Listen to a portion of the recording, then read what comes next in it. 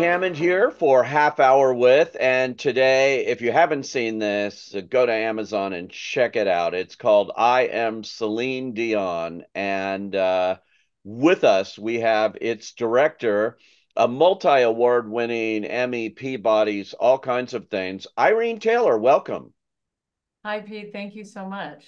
And congratulations on this documentary. It is extraordinary. And when I read your list of credits, I didn't find one show business documentary after another. I found a variety of movies basically having nothing to do with show business that you've done before, from all kinds of different subject matter. So before I show a bit of this film, I'm curious as to how you got involved with this particular project and with telling Celine Dion's story, considering your background in documentaries is vast but very different from this kind of film. hmm Well, I really just got a phone call out of the blue from a very embedded Hollywood producer who works in the documentary space. And she said, I understand that a documentary may be in the works about Celine Dion. What do you think about her? And I said, well, I don't think about her very often. I just off my radar. And I said, but what's up? And she said, well, I'm not really sure, but I would really like to recommend you for it because I think you'd be maybe a surprising but a really good fit. And that's really how it started. And then a year later, Celine and I decided to work together. So. And how was that meeting with Celine when you met with her to talk about your vision maybe for this film, which I think was quite different than what it might have turned out to be, which we'll be talking about. But what made it click that got you the go ahead here and the trust that was so necessary? Well, as a filmmaker, I was grateful Celine did not ask me what my vision was for the film because the truth is, I didn't have much interest in the past or experience making films within the showbiz universe, right? Right. I was usually just quietly doing my job on the side. No one knew what I was doing. This would be very different, and I knew that. So I was grateful that she didn't ask. Those first couple of hours we were getting to know each other, she really just wanted to know about me. She Yeah. wanted to know about my little bit about my personal life. And I'm grateful for that because I think it was telling me that she just wanted to see if she'd be comfortable in her own skin with me for hours, days, weeks at a time, and I think it paid off in spades because really I think we just found that as two people, we we had a lot to talk about. So Yeah. that was really it. I had no idea that she was having as many medical troubles as she was having. I would only come to learn that over time. So. Yeah, which is extraordinary. Well, now let's take a look. I think we're going to look at the trailer first for I Am Celine Dion. So let's take a look. Ready?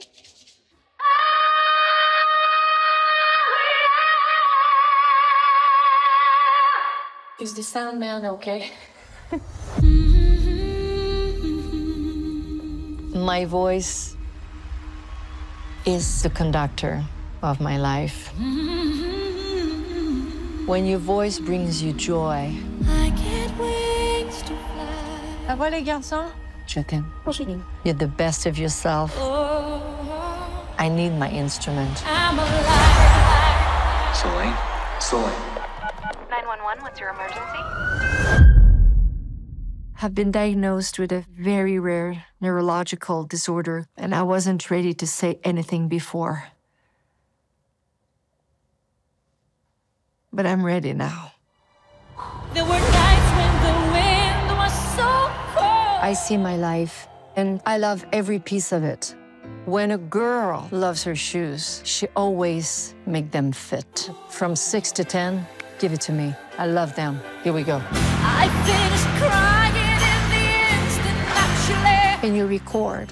It sounds great, but when you go on stage, it will be greater.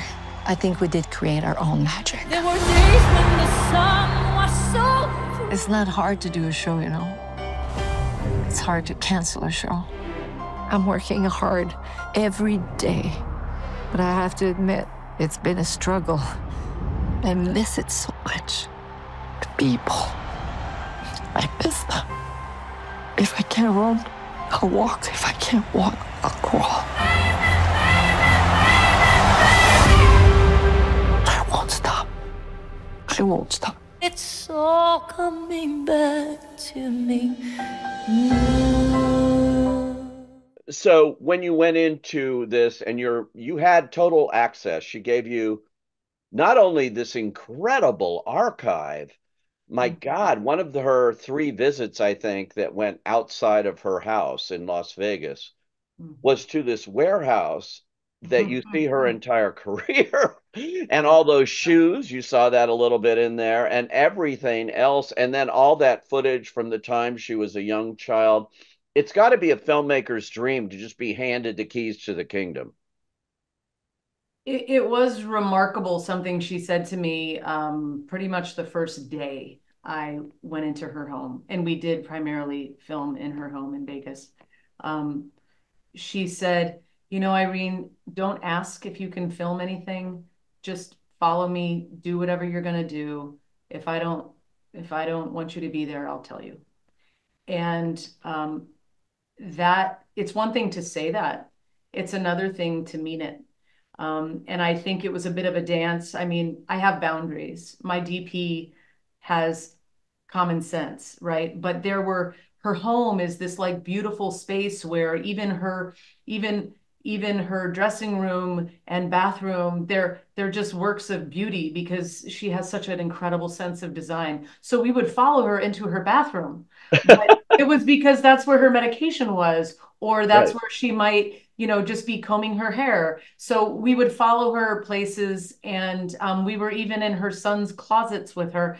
I mean, it was yes, it is absolutely a privilege. But I think, even as a filmmaker, you have to appreciate the privilege you're given, and sort of work with it, and make your edit an exercise in restraint. I'm sure the world would love to see many other private parts of her house, or, but if there wasn't something relevant to our story that was happening there, we didn't include it just to say, oh, we could be there, and I think Yeah. that's something that, having not worked with a celebrity as my primary subject in the past, of course, I think all of my film subjects are celebrities, even if they're unknown. But in Celine's case, it was really an exercise, I think, in restraint, and just really staying focused in the edit room on the story. And just because something we had looked really great, we didn't need more of that in her life. We really just needed to tell the story at hand, which clearly was, going to be about her struggle with stiff person syndrome. You're not a Uber fan, or weren't, when you said this out. You're not like somebody that can do every single song she's ever recorded and, all that stuff. You weren't that. And that helps you, right? That helped you in unveiling her here. I think we can have blinders if I will not mention a couple of other famous people I have been asked to make a film about, and I simply said no because I was too in love with that public figure. I looked up to them too much, and I knew that I would have storytelling blinders on. And that sometimes my melancholy or my enthusiasm about that particular subject would not resonate with other people because it was very personal to me. I think when I was meeting Celine, I had tremendous respect for her music, and I'm a big music fan, so I did know a lot of her repertoire, but I didn't know her French repertoire. And that really was like a huge eye-opener to me, because her French identity, her French Canadian identity, is so strong.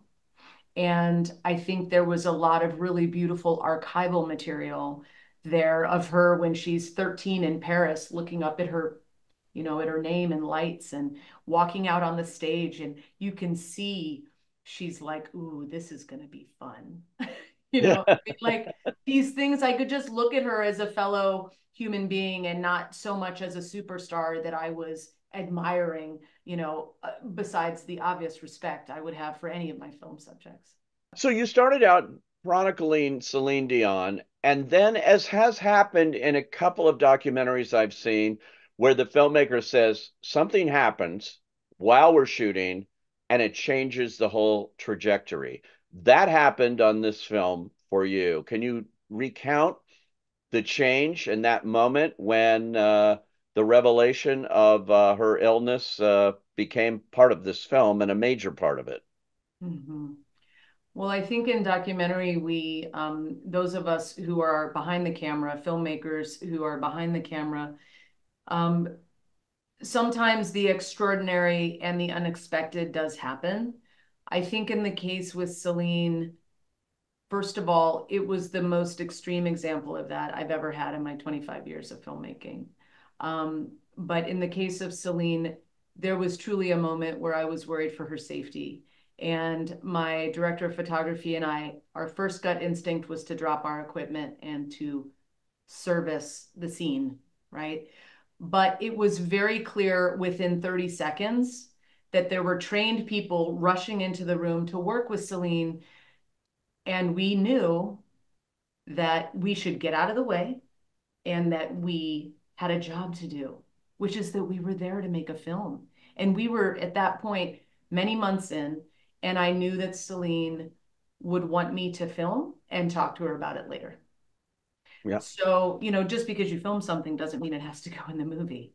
And so for the next hour, we watched Celine experience something extraordinary and extraordinarily painful, and everyone was uncomfortable, everyone was concerned.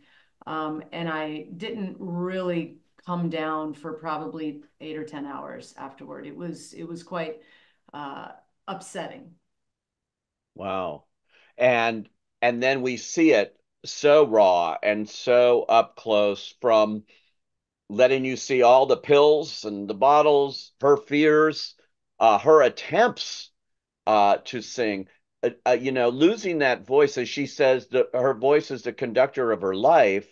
Mhm. And suddenly, without that, the only comparable thing I was thinking, when Julie Andrews had a vocal operation and really lost her ability to sing, when she was performing on Broadway, and all of a sudden, everything that's been their whole life is now threatened.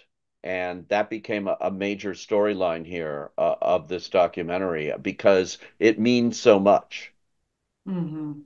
I think the timing of the pandemic, which forced Celine to be at home, really did offer a little bit of a silver lining to all of that, because I think everything you're describing, it is excruciating. It's not only the conductor of her life, she really, as someone living in the world, didn't know much other than being famous, than being a public figure, than not being able to go outside without the concern that maybe people would think, well, wait a minute, you didn't have your concert, so why are you playing golf? Why are you going for a walk?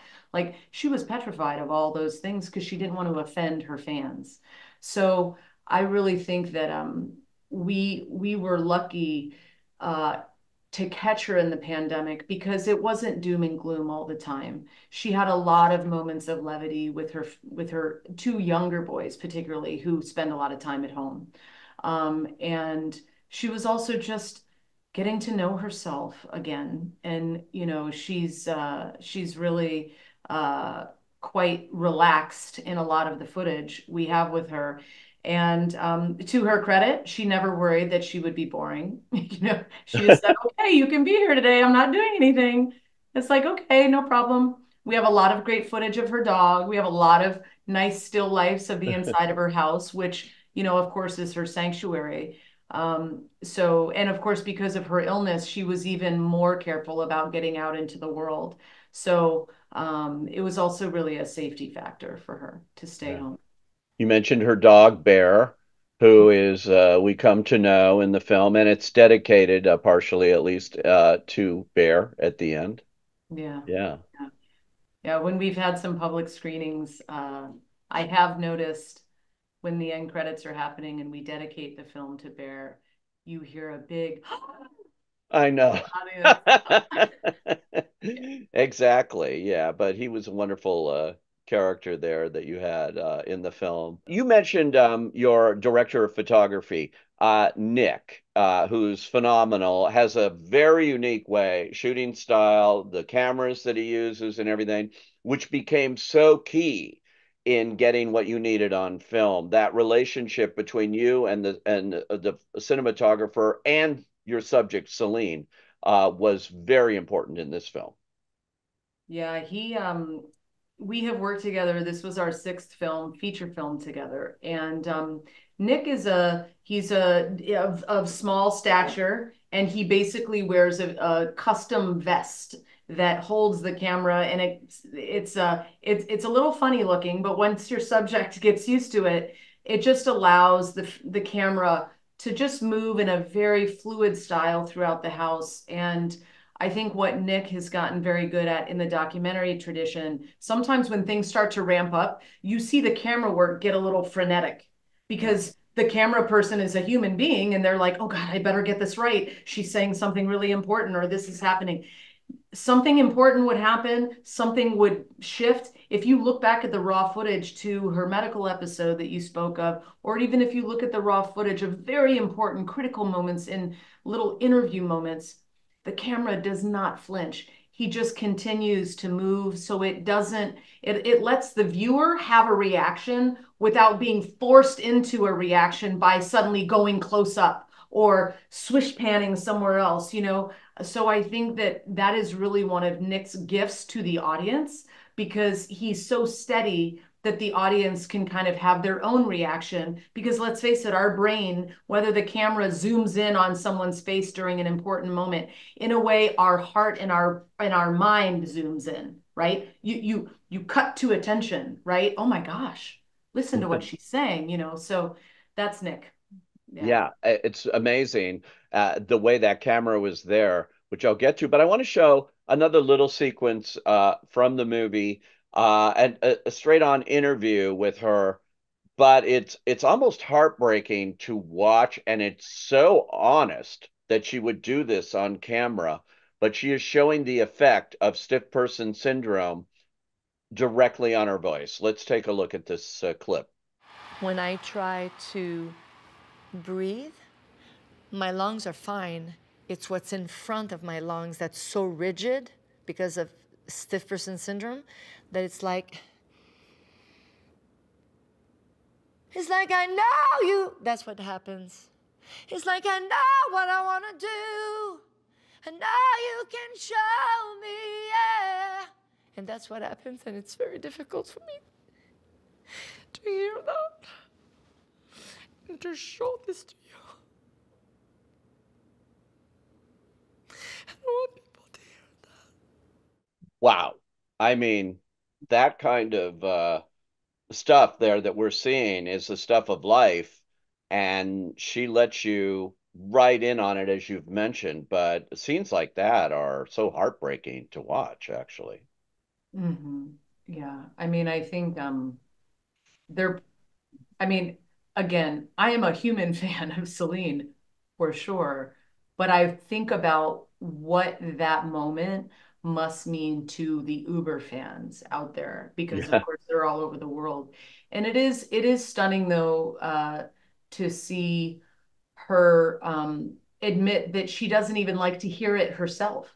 It's one thing to show it to someone, but even like to hear herself, it's like looking in the mirror and not liking what you see. I mean, that's a horrible way to go through your day or your week or your life, you know. And so I think we really spent time with her at such a vulnerable stage. And I think not being with her fans really shook her confidence in what was possible. But she knew that she was determined. She says a couple of times in the film, it's really up to her fans if they want to stick with her, if she can no longer hit the money note or do the things that she always used to do. But she was always confident in her desire, as she puts it, you know, if I can't run, I'll walk. If I can't walk, I'll crawl. So that never rested in her. And we've since seen, not in this film, what happened is she goes to the Paris Olympics and knocks it out of the park with this extraordinary performance that after seeing this film, I'm going like, oh my God. It's like one of those Hollywood endings of those 50s musical biopics where the star goes through hell and then they come back to triumph. But it really was that kind of a moment watching the Olympics, the whole world watching her. What did you think when you saw that, knowing everything that came before that moment? Well, I saw it after the fact, so I have to tell you how I experienced it. I actually could not watch it live because I was in the middle of something with my family that day, and my phone started blowing up. Oh my God, are you watching this? I'm sobbing. My mother is crying. My son is glued to the TV. Like, I must have gotten 25 text messages in 5 or 10 minutes. And I was like, oh, she must be on. So, so I saw it after the fact. But I was just so, um, well, honestly, I was relieved it went without a hitch. Yeah. I mean, because I've been there when in 5 seconds her body completely goes haywire. So, and it was live. So it was very bold and courageous to do. And then I think also just being in her beloved Paris and just feeling the swell of the world watching her. I thought I was very happy for her.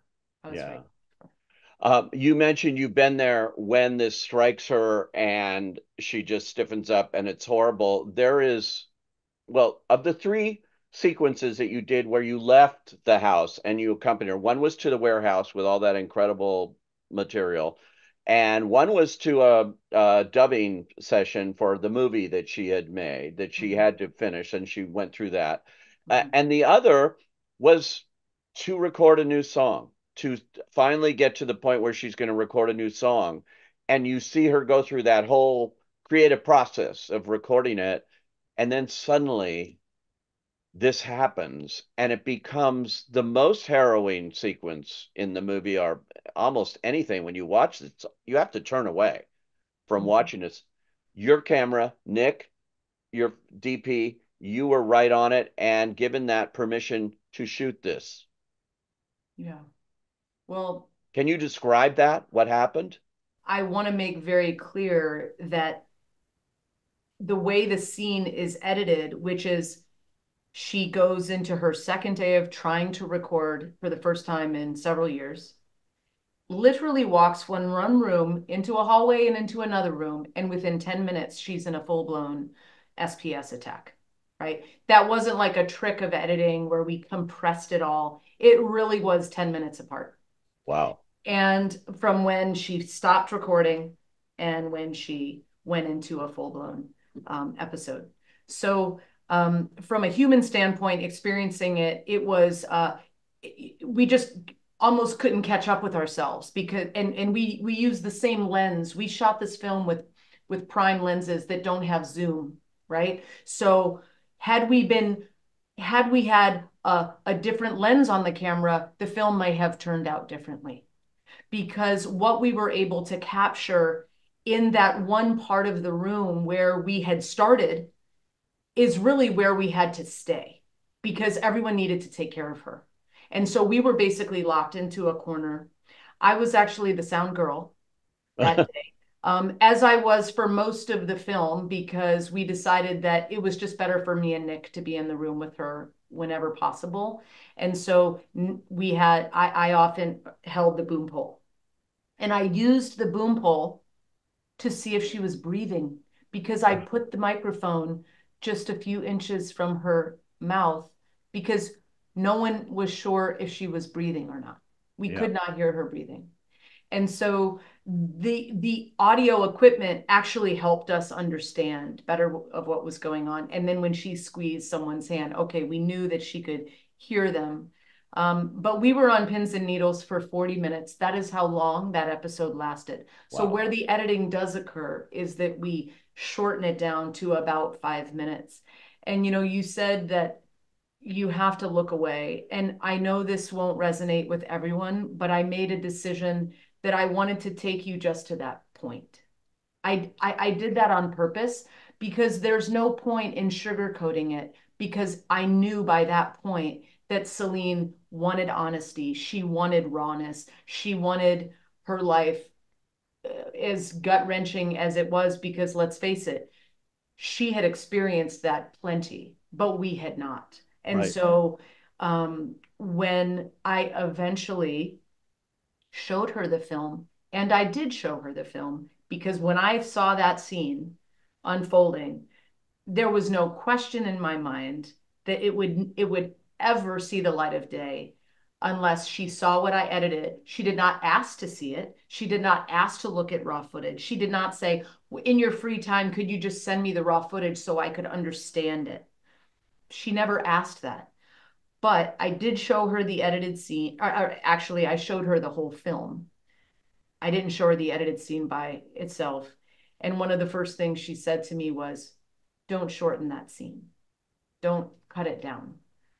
And then she really, I think she just made that bold decision because she also knew, she was starting to realize, I should say, over the course of making the film, that she had a new responsibility in her life as she sees it. And that is, she could help other people, not only with SPS, but these other rare orphan diseases where people feel misunderstood, and doctors, but also just the people in their lives don't understand what it's like to live with something so rare.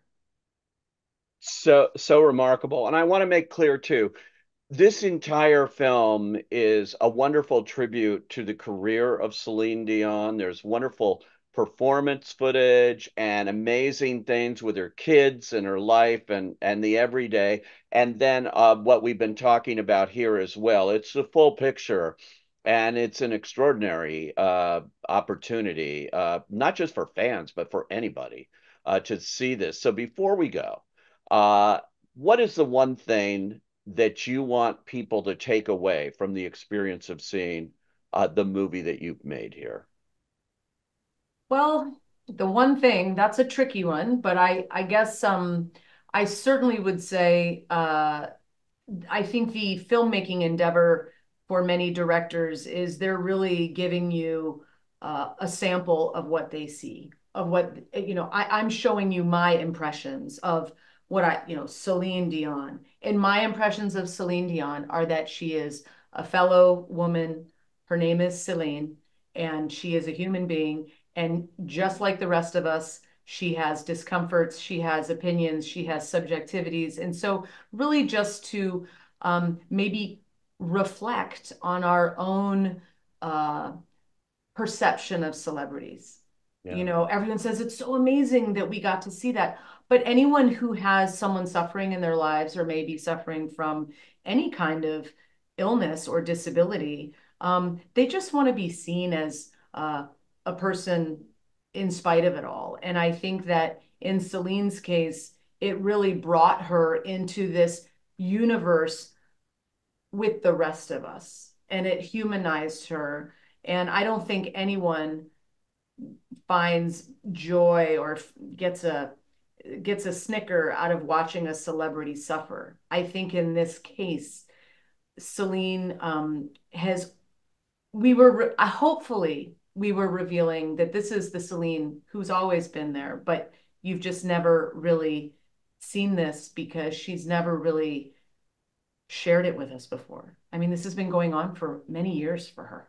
So I hope that people just see this film as a story about a remarkable woman who happens to be a global megastar. Couldn't have said it better. That's perfect. And you can see this film on Amazon Prime, and it is definitely worth seeing, as I'm sure you could tell after this conversation. Thank you so much, Irene Taylor, for joining us today on Half Hour Lit.